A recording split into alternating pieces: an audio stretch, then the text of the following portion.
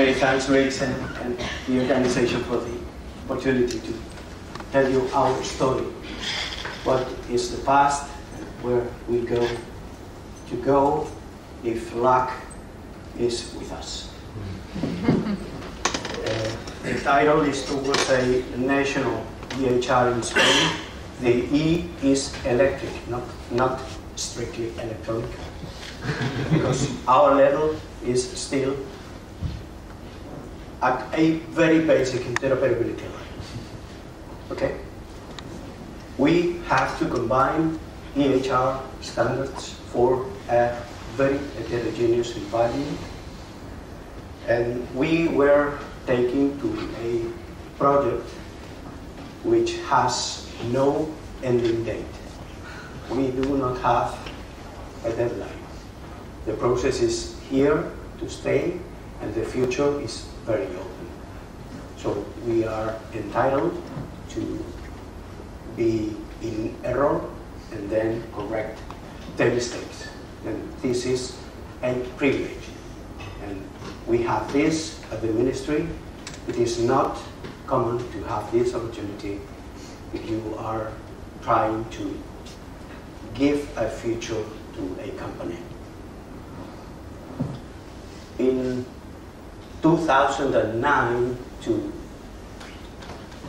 2009, the national health system in Spain decided to initiate a cooperation to develop content, deploy connections and messages, index content and documents, and share the content for the good of the citizens globally.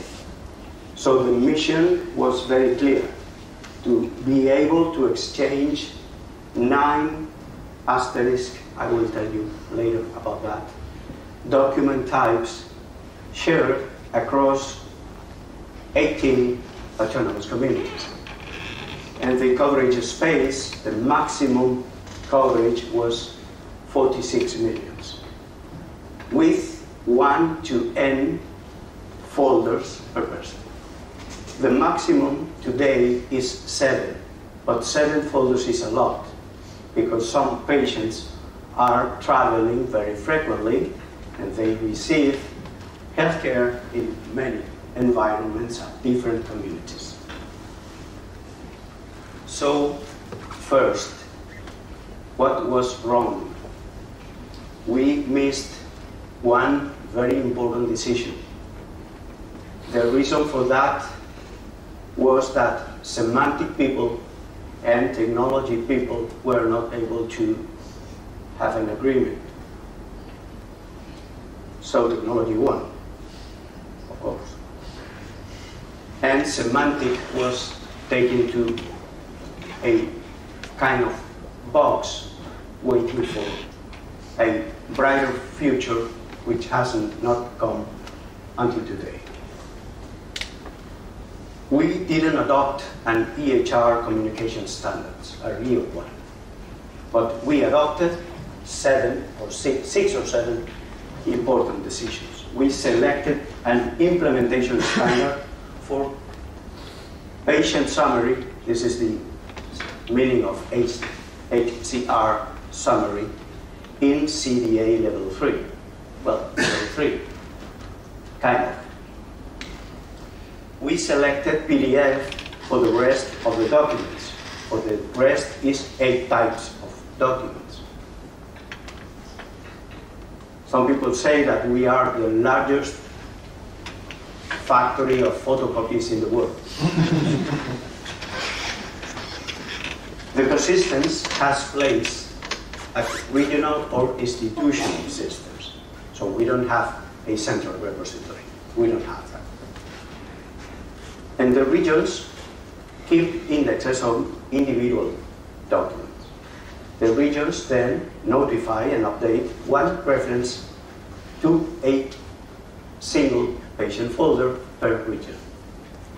So we have an index of folders, and the regions have the index to the documents. As NOMED CT, was adopted as reference terminology for doing all kinds of things, including defining what we call the left part of the model, the structure. Of course, it is used for the right part of the model, but we introduce an additional effort for being able to define, using this terminology, all the structure items at any level: document, section, entry, element, cluster, everything. If you go to the link we have here, you can see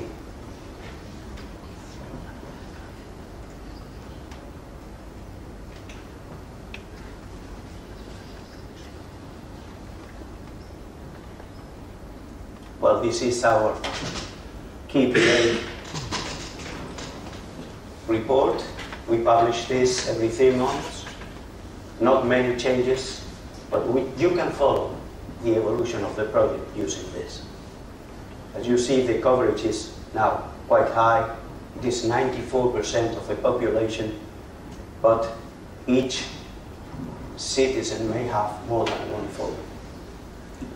Our estimation is that today we have 350 million documents indexed in the system.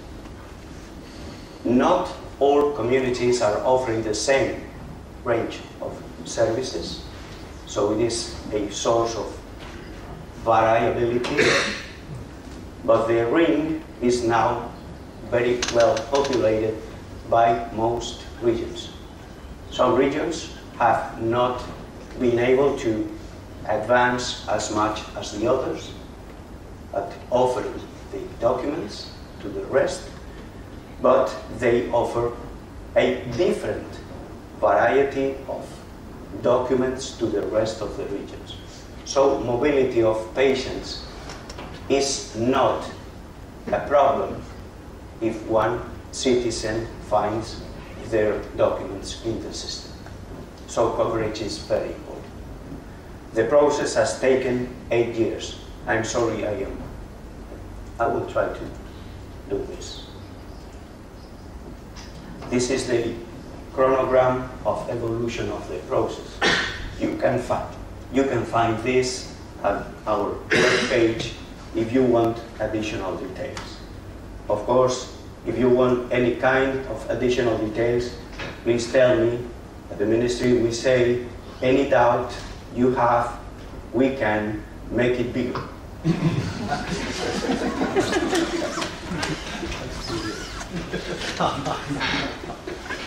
I lost mine. Okay, let's return to the... Then, since we didn't adopt a modeling standard, but we adopted an implementation standard, we were not able to do some things that we consider were important. The variability of implementation was totally out of control. HR7 CEA means different thing according to the author of the document. And there was a limited interoperability, not the genuine interoperability we want to have. So evolving was required. The evolving thing in my organization is sometimes seen as the photograph you are seeing. But in 2013, we adopted as baseline the ISO 13606 in order to be able to consult clinicians and implementers about their needs and construct very basic models of the expected structure of the documents. We adopted a small set of standardization policies, just 9 pages. You can read it at the bus, with principles and strategies.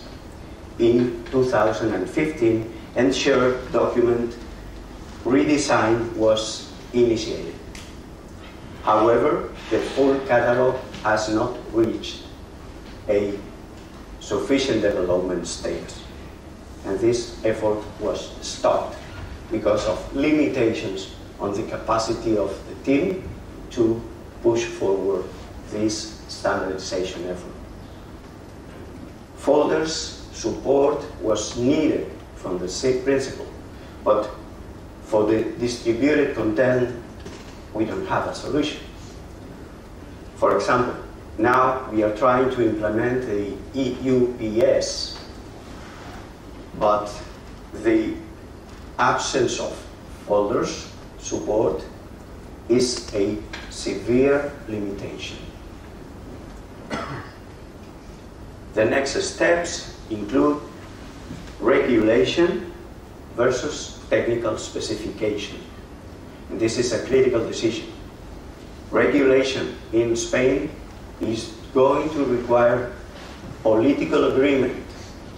I will not comment further on that, even if you ask. So we prefer technical specification.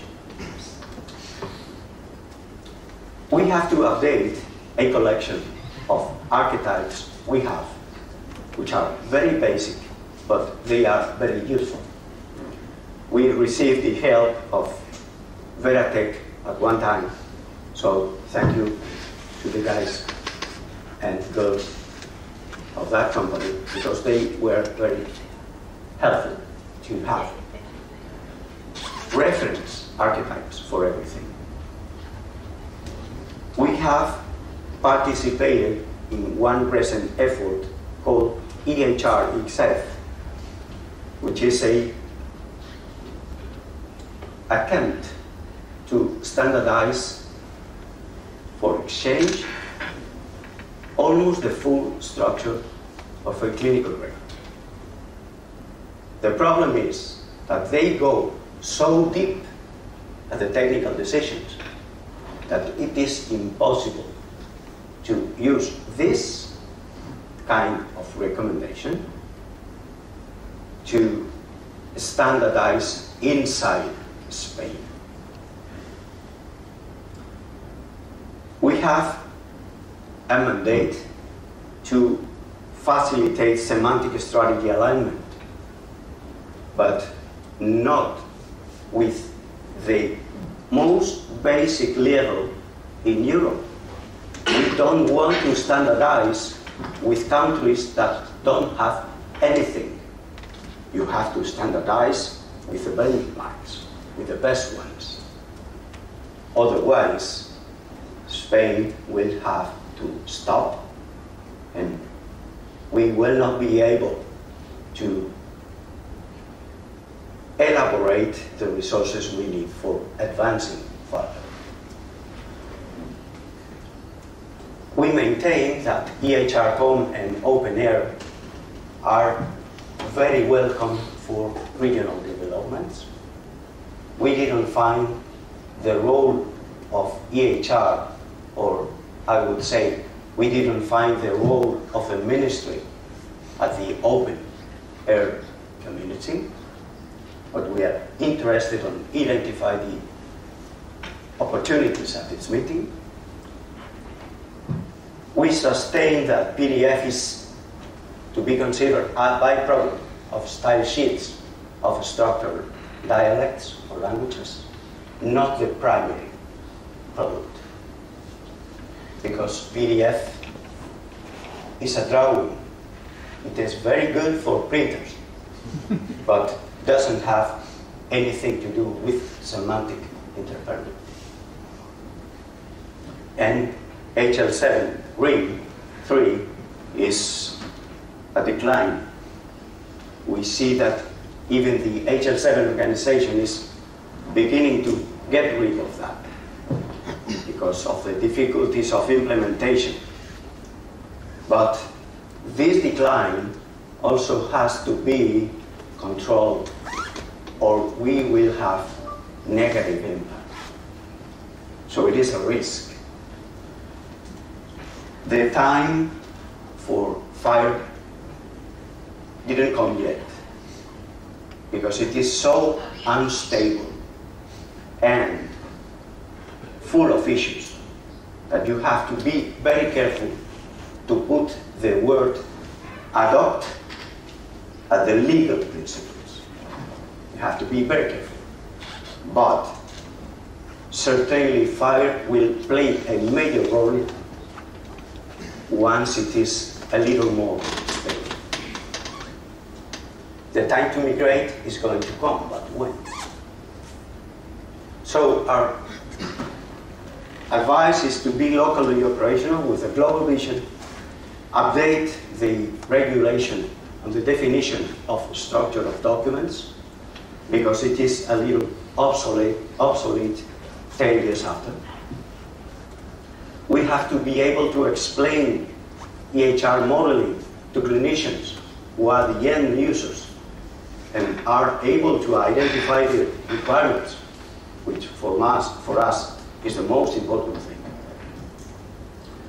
We propose to use a decimal, very simple classification for EHR documents, so we can share by groups with Europe, not everything at the same level, and provide semantic services from the National Release Center for SNOMED CT is quite important, because the main thing that users of SNOMED CT are asking for today is development of new concepts.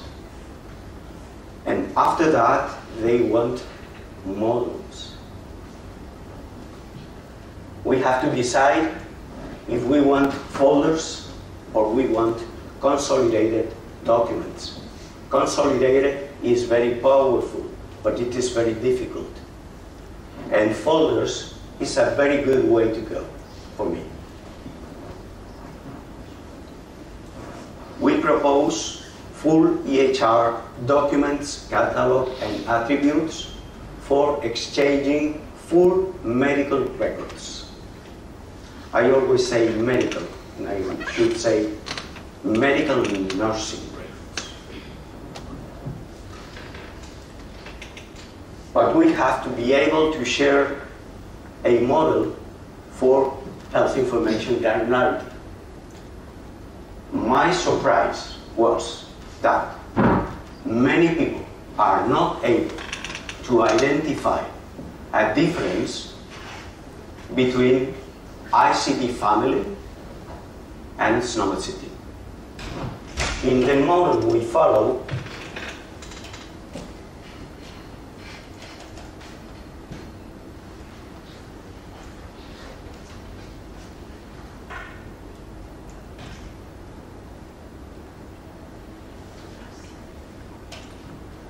the individual citizens, layer 1, has to be implemented using SNOMED. If you go to the upper level 2, then the classifications dominate the view. But today, standardization cannot be completed only with terminology and classifications. We need additional resources. Just name them. Maybe modules, ontologies, thesauri, and mobile phones. The applications are very wide, but you have to select your priority. And those resources at level 3, in my view, are still to be defined. Has to be with artificial intelligence, big data, real world research, machine learning, epidemiology, etc. You name it. So this is my email address. This is my organization. This is the open organization. Thank you very much. That was a very interesting point of view and a very nice feedback from the Spanish Ministry of Health. So is there any questions from the audience? I have a comment, maybe, while other people think about asking. Oh, let them talk now.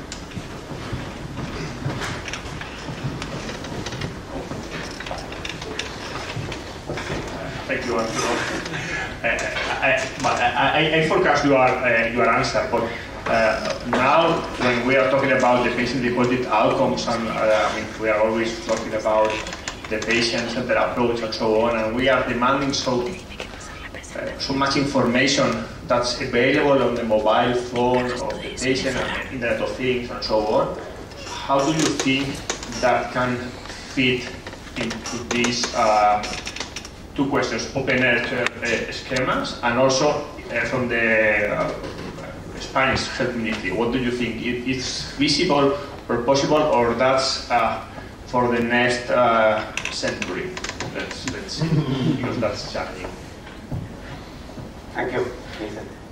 I don't think it is going to occur very soon, but obviously the national health system sharing documents is one element which is very important. But until we do an additional effort at pedagogical intervention in front of decision makers, it is not going to be possible to have advanced implementation of this device, because they are not convinced that this is the present. They still believe it is the future. Believe?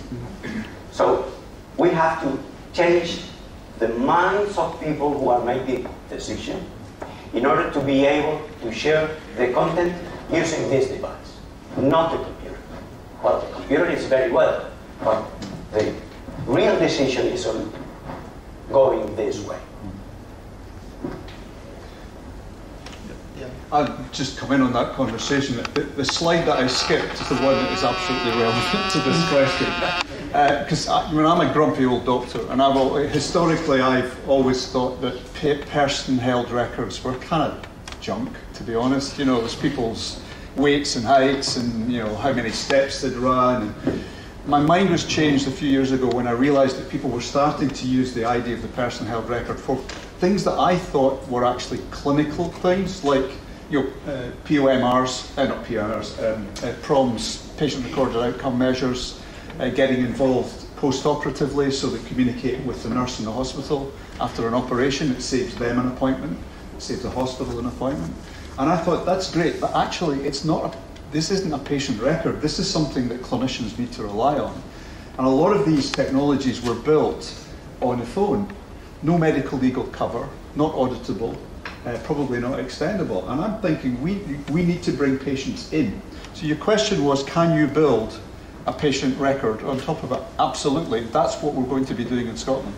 So people will use their phones to interact, but the data will sit on an OpenEHR based, what we're calling a co-produced health record, where patients essentially become a professional partner for the very thin slice of their interaction with the record. They have full access rights, but they have the same author and editing rights and responsibilities as a professional. So you can't overwrite your data, you can't zap your database. You're part of the team. And I think that's quite an exciting way to think forward, because it is very powerful. We were talking yesterday about the challenges of monitoring process, and I think a lot of that will be allowing patients to eyeball what's happening or what's not happening, because most of the mess-ups in my professional career were due to failures of process, not to failures of diagnosis. And the more eyes we have on that, whether they're technical or professionals or ordinary people, the better.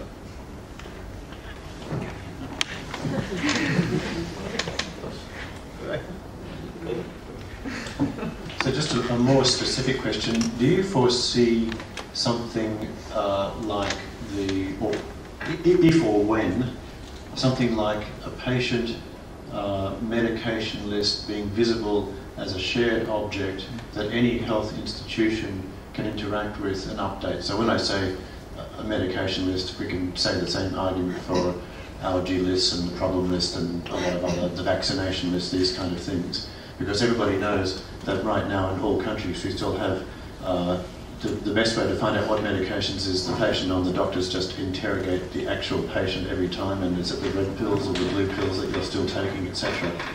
So we do have representations obviously in various EMR systems, but they're all fighting with each other, so you can't trust any of them. Technically it's not that hard at all. Other industries do this all the time. So a test question for us, at least a logically single patient-centric record, is whether a medications list is likely to emerge, and whether you see it as something that might come sometime in the strategy of what is happening in Spain. Thank you. The vision of a medication list, updated, active medication, is present since 6 years. And we are still at the design of that. We have a medication list with active medication at the patient summary. We have that. The problem is that the patient is not able to hide information that shouldn't go to the pharmacy. Diagnosis, have AIDS, have syphilis or something. So since the patient summary is so exhaustive, it cannot be used as a passport to go to the pharmacy. Fortunately, the coverage of electronic prescription in Spain is so high that you can go almost everywhere. So the ministry has assumed a role to facilitate a hub for changing prescriptions. But we have a role at facilitating the exchange of medical information that shouldn't be at the pharmacy office. So we need an additional problem. And we should decouple the pharmacy order from the clinical patient summary. We have a design, we have an archetype for that, and we are waiting for the opportunity to include the 10th document at the database. Any more questions from the audience? So I will just finish with a comment if you want to provide some feedback. So in Norway, we recently adopted or became part of what was the IHTSDO, nowadays is non-international. So I've seen this hierarchy. So how, my feeling when we try to or think about implementing SNOMED is that it is not clear at all. I mean, it's a fantastic terminology. I really like to play with that from a research point of view, but when it comes to taking doctors and thinking about the implementation with EHR, it seems to be extremely complicated, and it's not really clear the organization of teams and so on to organize that. So what's your view on that? And before my speech, I heard something which is very relevant.